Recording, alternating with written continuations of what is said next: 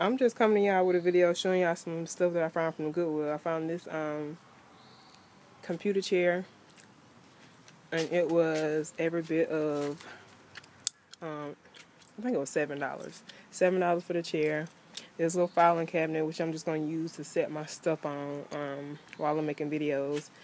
It was, I think, $6, and I found some lamps. Those are the lamps that I found, and they were like $3 a piece. And I'm going to use this for my own little studio.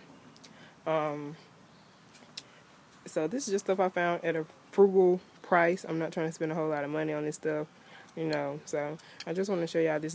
This right here has a couple of stains, but I think I'm just gonna put make a chair cover to put over that. But I already washed this down and sprayed it with disinfectant spray, so that's good.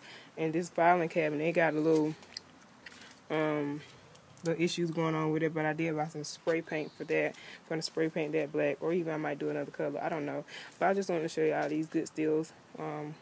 Check out your local Goodwill. You may be able to find some stuff that you may need for little or nothing. So, yeah, that's it, y'all.